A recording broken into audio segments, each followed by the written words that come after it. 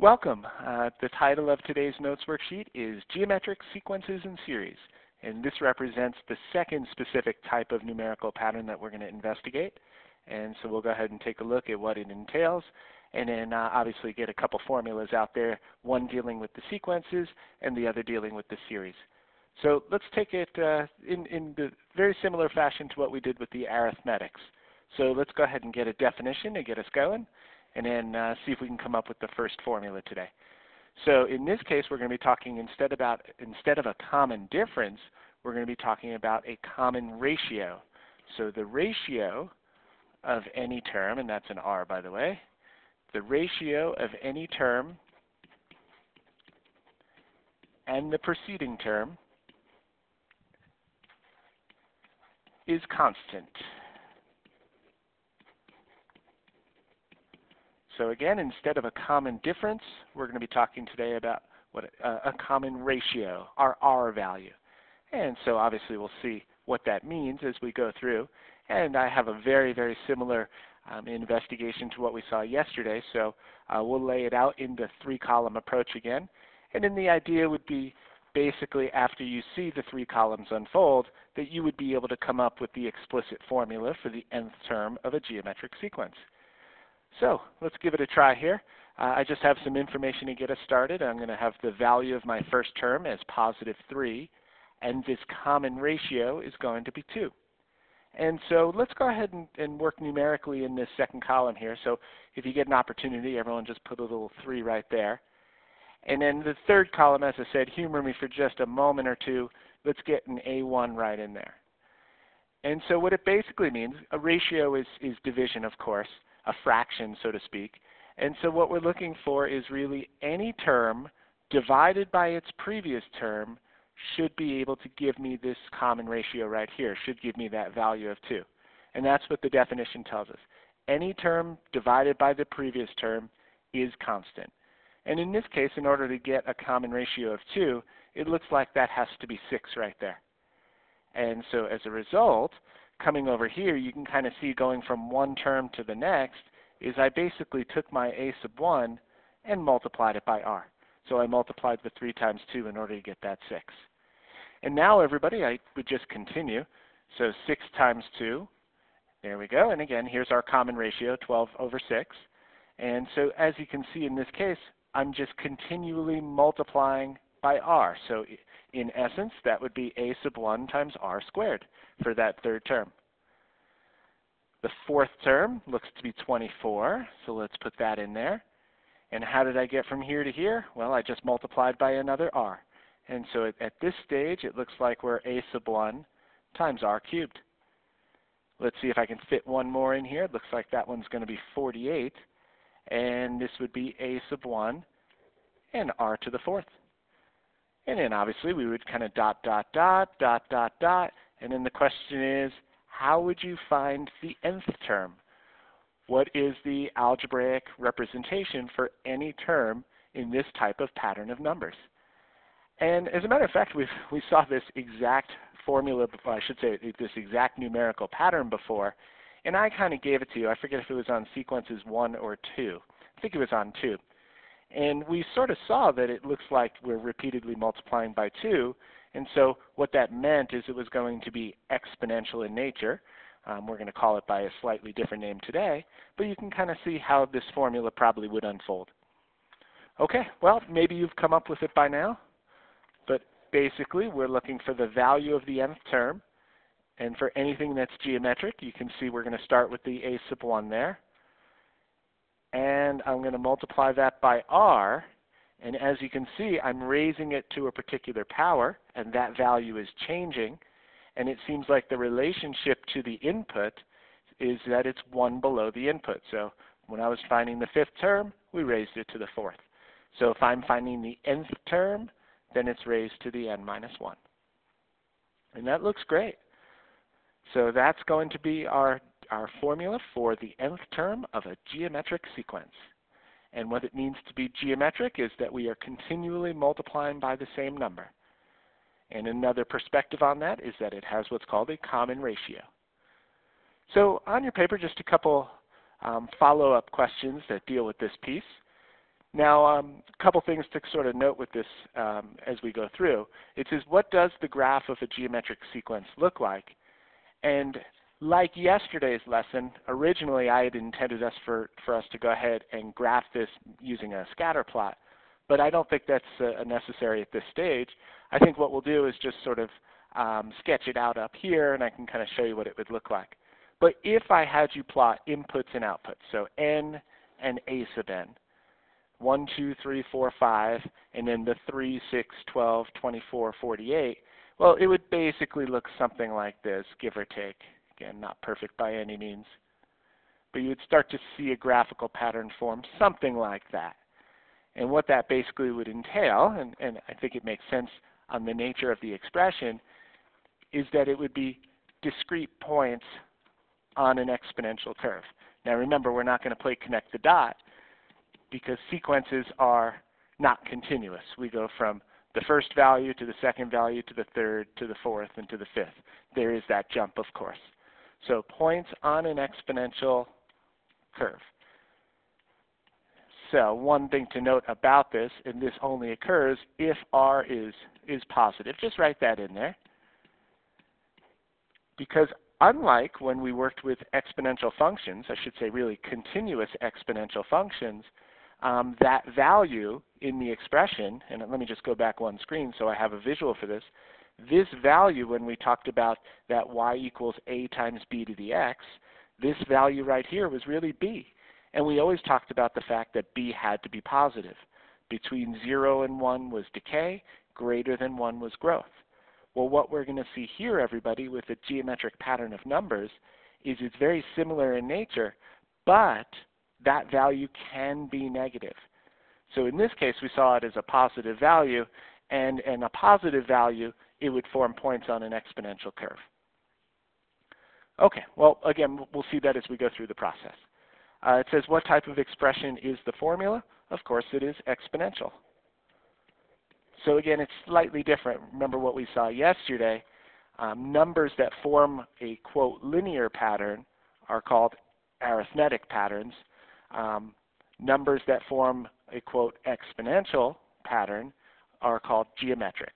So linear translates to arithmetic, and exponential translates to geometric. Okay, what does R represent? Well, let me write it sort of this way. Again, I guess I alluded to it. It's almost equivalent to that B value, if you remember, exponential growth and decay. So that y equals a times b to the x. So if R is positive,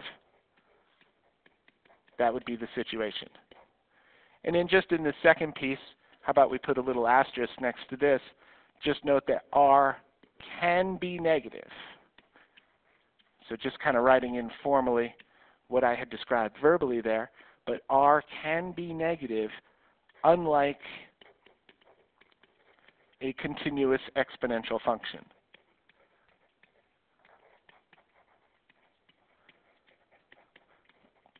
Okay, good. All right, so I think we've got enough in there to kind of play it out. So the two types of numerical patterns that we are investigating, arithmetic, which we saw yesterday, and geometric, which we will see today, and actually a little bit tomorrow as well. So let's just do some examples, kind of get comfortable with the formulas, of course. Number one is recognition. That is the key. Is it arithmetic, is it geometric, or is it neither of the two? If it is either arithmetic or geometric, it's great because now we have some formulas that will allow us to go from the inputs to the outputs. We can algebraically express it. And so let's try out example one here. It says use the sequence 4, 2, 1, 1/2, etc. And write a formula for the nth term, and then write a formula for then find the 12th term. Sounds good. The first order of business is to determine what type of pattern this is. Now it's definitely not arithmetic. Down by 2, down by 1, down by 1/2. So no, it's not going down by the same amount, so it's definitely not arithmetic. And so then I would look to geometric. 2 divided by 4 is 1/2. 1 divided by 2 is 1/2. 1/2 divided by 1 is 1/2. And so it looks like it follows the geometric pattern here. And it looks like our common ratio, and I'm just going to write this below, just kind of thinking about it, would be 1/2. Excellent. And so as a result here, I think this allows us to go ahead and write our explicit formula fairly fast, because now I know that all I have to do is start out with +4, use my decay rate, so to speak. My 1/2 is my R value, and just be careful in order to get it perfectly aligned. It's not to the n, as we saw, it's to the n-1. If this is the first term, and this is the second term, and this is the third term, and the fourth term, then it matches up. So we do have to do the 4 times 1/2, and again, what we saw in our pattern that we explored above is it's raised to the n-1. And you could see this if you'd like. You can kind of plug in these inputs, and they should get the outputs based on this algebraic rule right here. All right, nice.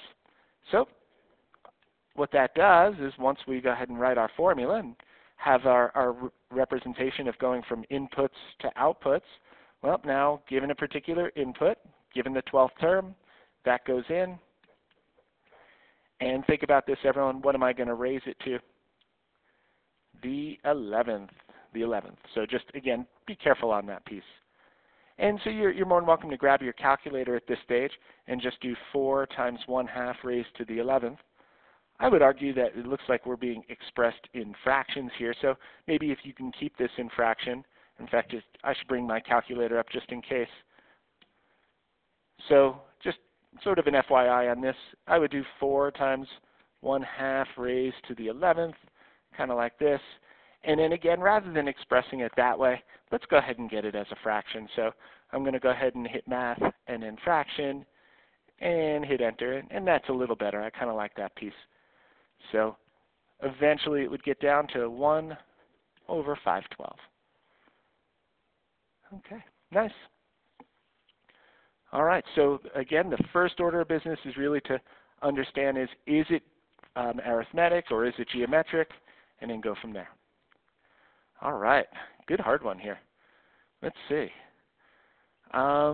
Determine the values of x so that the terms are part of a geometric sequence, then find the value of each term. All right, so I think we saw one similar to this on the previous notes worksheet dealing with arithmetic sequences. This one obviously is a touch harder here.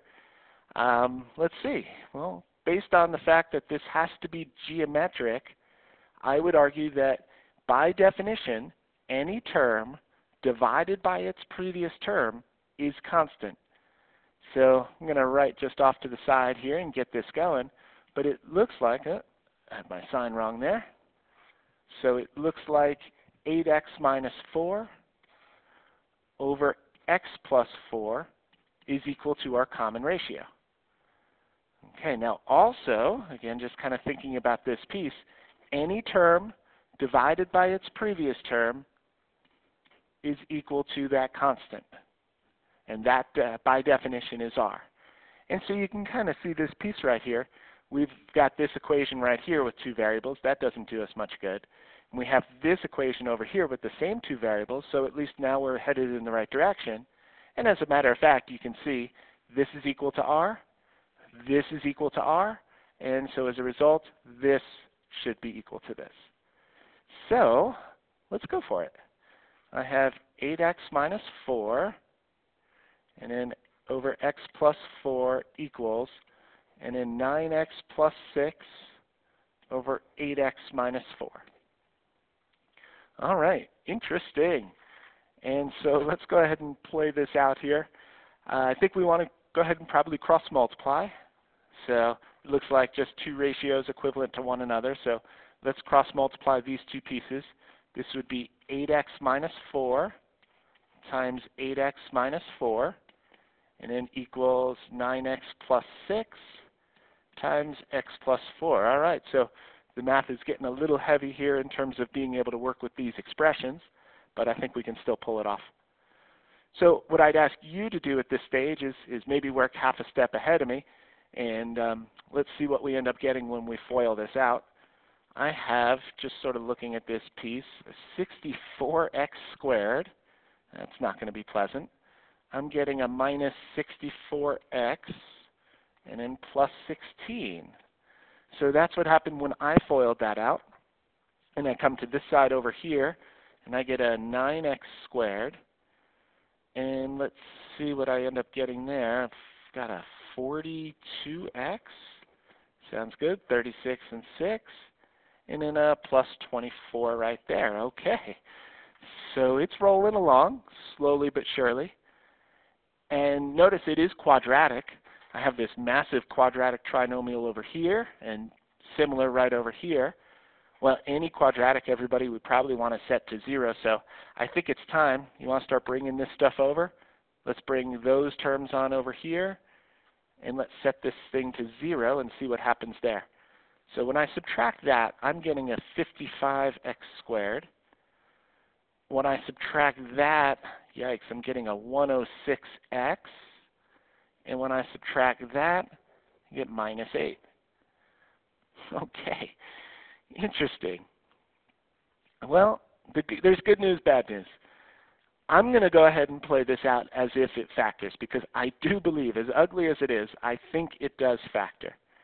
What I'd ask you to do at this stage is maybe try a little quadratic formula program.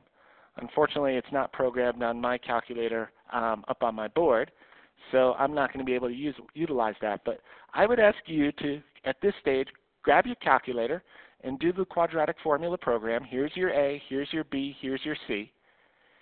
One of those numbers I think is going to translate into, it's going to be a decimal. See if you can figure out what that fraction is. And so anyway, I'm going to just sort of play out the factoring.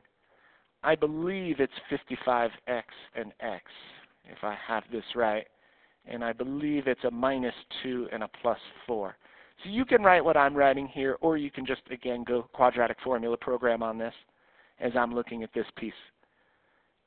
And then as a result, I'm getting two different answers that would potentially work here. So I'm going to have to come up here, everybody, and I end up getting, and see if this matches what you got, but I get negative 4 over 55, and I also get a positive 2. Interesting. All right, so it did say determine the value or values. Notice there is a little plural right there. And so it looks like there are two values of x so that the terms are part of a geometric sequence. Then find the value of each term. All right. Well, we got what looks to be, from my perspective, two values of x that would make a geometric sequence. And so now let's go ahead and plug them in. Let's do the easy one first. So everyone, I'm going to go ahead and put the 2 in. And if I put the 2 in, 2 plus 4 certainly gives me 6. So that would be 6 right there. Then I would do 2 in here. 8 times 2 minus 4 would be 12. That sounds good.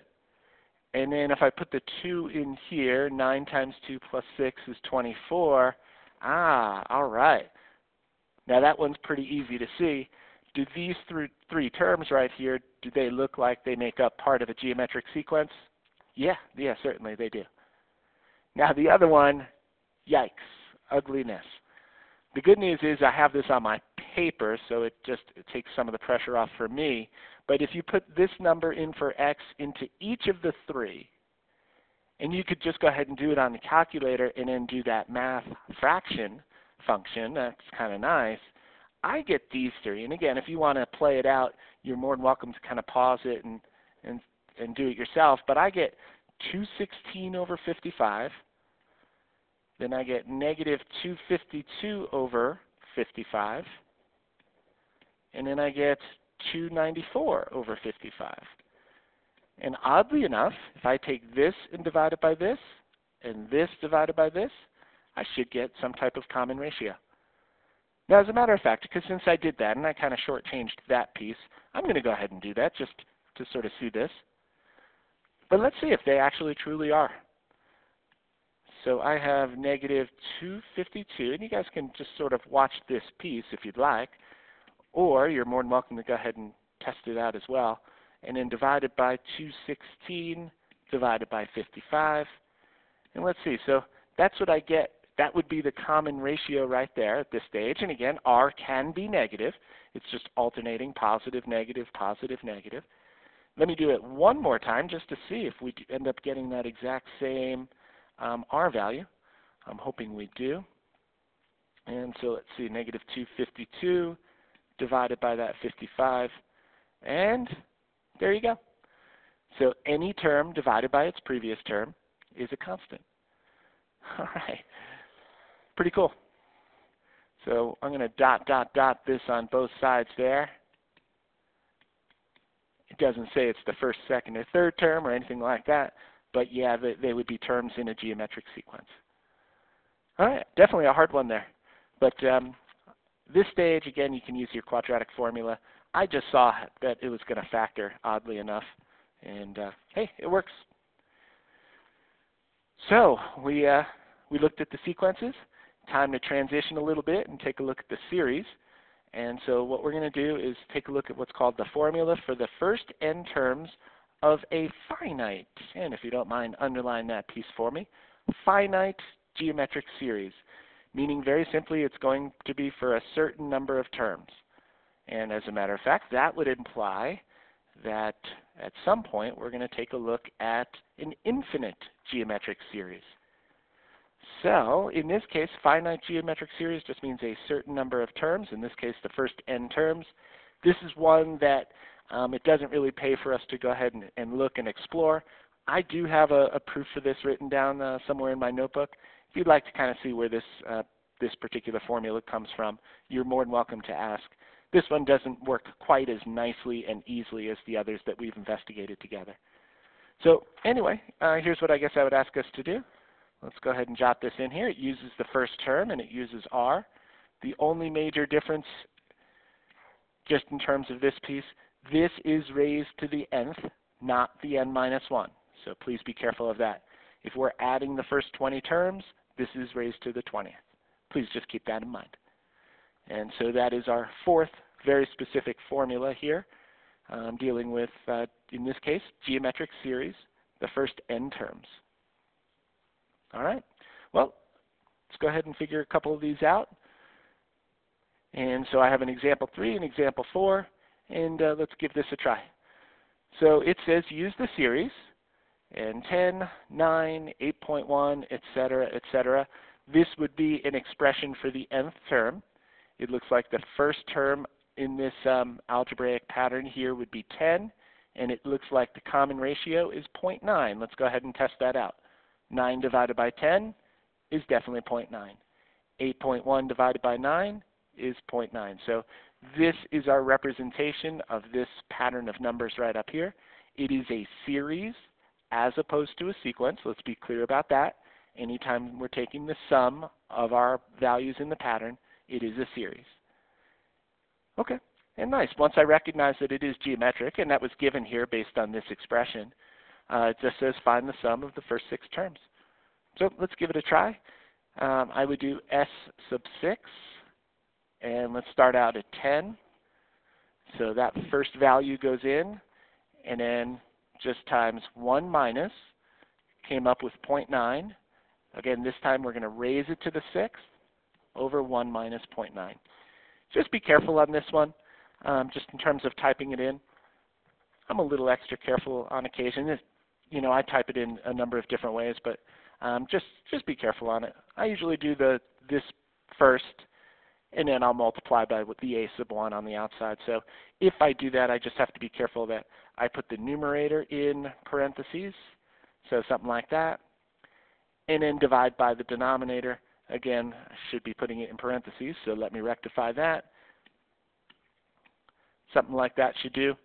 And then I hit enter, and just multiply by that a sub 1. So that's how I pull it off. And I think we could go ahead and keep this as the decimal. That's fine by me. So I think we ended up getting about 46.8559 on that one. And so you could see here I've got about 19 just after the first couple terms, and then another 8 after that, so a little about 27.1. Keep adding, keep adding, keep adding here, and by the time I hit the 6 terms, add them all together, that's what it would give me. All right, find the sum of the first 12. Same deal. Be great for you to work maybe a step ahead in this case. So start with that first one, and 0.9 raised to the 12th, just be careful on that, over 1 minus 0.9. Okay, perfect. So I'm going to go ahead and bring my calculator up, do the same thing. So again, I do the top first, 1 minus 0.9 raised to the 12th, little division, and in parentheses again, 1 minus 0.9, right there. Sounds good? And I'll end up getting something a little heavy there, but that's all right. And I'm going to round this out there, so about 71.757, right in there. Perfect. Okay, so just geometric pattern. Here's just a nice way to get the sum without a whole lot of issue.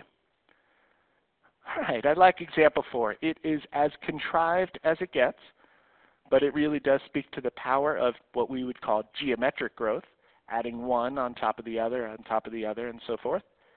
So let's go ahead and read it, see what we can make of it. A company pays you 1 cent on the first day, 2 cents on the second day, 4 cents on the third day, etc., etc. All right, and then we're going to figure out how much. Well, what we're going to try to do is work at this company for a month, give or take. So we're going to go 30 days there. And so we're going to sort of look at it at the halfway point and then at the end of the month. So back-breaking work. You're going to go to this company and you're going to go 12 hours a day, every day, and this is what they're going to pay you. And the question, of course, is it worth it to spend the month there? Well, let's give it a try. So first order of business is to recognize one thing. My first term would be 0.01. My second term would be 0.02. My third term would be 0.04. I'm just going to write this off to the side right here. That's the first, that's the second, that's the third, etc., etc. So this is, I'm just going to even put a little 1, 2, and 3 just underneath it. Inputs, outputs. And so we kind of look at this numerical pattern, and what we want to do is come up with an algebraic rule for it. Can we come up with the 10th term, the 15th term, the 20th term, the 30th term, etc., etc.? And recognizing that it is geometric is our first step. So when it says, how much do you get paid on the 15th day, I'm hoping everybody is cool with the fact that this is a particular term in a pattern of numbers, in a sequence. So it is a sequence, geometric in nature, and we have a formula to go ahead and pull that off. So let's go ahead and apply it. Long story short here, I believe we're looking for a sub 15. We're looking for the value of the 15th term. Because it is geometric, we don't have to play guessing games on how to go from input to output. We know it. We just take the first term and we multiply it by the ratio, which is 2. So in this case, your salary is doubling every day. And we're going to raise that to the n minus 1. In this case, if it's the 15th day, we're going to raise it to the 14th. Okay, so as I said, you're going to join this company here, 12 hours a day, back-breaking work, and that first day when you come home after 12 hours, they've handed you 1 penny. Second day, another 12 hours, you're tired, you're exhausted, you're wondering why you're doing this, they hand you 2 cents. And then the third day, 4 cents, etc., etc. All right, you get the deal. I'm being melodramatic about it. I'll stop. So 0.01, grab that calculator, everybody, times 2 raised to the 14th. And I end up getting this. Please confirm one way or the other. But on the 15th day, so at the halfway point, again, 2+ weeks of working at this company, at the end of the 15th day, all right, they gave you $163.84. Not bad. You started at a penny, so certainly it's a step forward. Now, what happens on the 30th day? So on the 30th day, how much are they going to pay you? The pattern continues. If you can make it all 30 days there, well, let's see how we want to play this out. It looks like I would do my 0.01, and then, of course, raise it to 2 to the 29th. Okay, and so as a result here, on the 30th day, I said you've been second-guessing yourself all month long. Is it worth it? Is it worth it? Well, on that 30th day, you would get, I get $5,000,000 $368,709.12. Worth it. Perfect. So that tells us, of course, how much they pay you at the end of each day, either the 15th day or the 30th day here. Now it says, for Part B, what is your total income after 15 days? What is your total income after 30 days? So notice the phrasing is a little different than Part A. Here we went sequence, the value of a particular term in the pattern. Here, everybody, we're going to add up all of our values up until this point. So what is the total income after the 15 days? I want the sum of the first 15 terms. So now let's add everything together. Okay, so notice difference, sequence for Part A, series for Part B. Okay, so I get 0.01, 1 minus, and it looks like 2 to the 15th over 1 minus 2. All right, spectacular. Everyone grab the calculator. Certainly pause the video for a minute if you need to, but make sure you're able to get this thing. I have this on my paper, so I'm going to go ahead and jot this down momentarily. But let's see, after 15 days, so 2+ weeks of this work, let's see, on that 15th day, we made it just under $200. If I add up everything up to and including that, I end up getting about $327.67. Not too shabby. All right, but that is a lot of work just for that amount of money. But let's see about the 30th.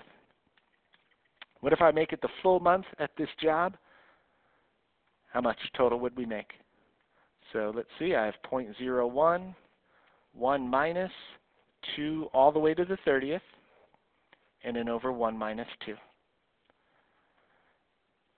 All right, so I add all that together, and remember our last entry there. That gets added to the previous one, and the previous one, and the previous one. And by the end, if you make it all 30 days, absolutely great. There you go. That's how much you would have taken home. Perfect. Over 10 mil. So again, we kind of talk about this in jest, of course, but you can sort of see the power of something that doubles just from one to the next to the next, how quickly it goes up. And so from 1 cent to $163, and then $163 all the way to $5 million in terms of the values. All right, perfect. So good sequence and series formulas here, working with something that is what is called geometric. And geometric has that common ratio. So the first order of business when you look at a pattern of numbers is make that decision. Is it arithmetic? Is it geometric? Or is it neither? If it's arithmetic or geometric, we have a formula to represent it.